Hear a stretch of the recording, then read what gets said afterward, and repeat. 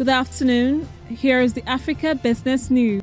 Tito Mboweni, who once served as Labour Minister under Nelson Mandela, has set himself up for a fight with the ANC's trade union allies by announcing a huge cut to the public sector wage bill as part of efforts to fix government finances.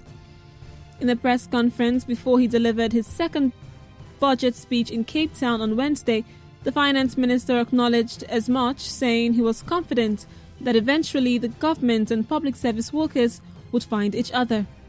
And that's the news. Thank you for listening. Do join us at 3 for Strictly Business News.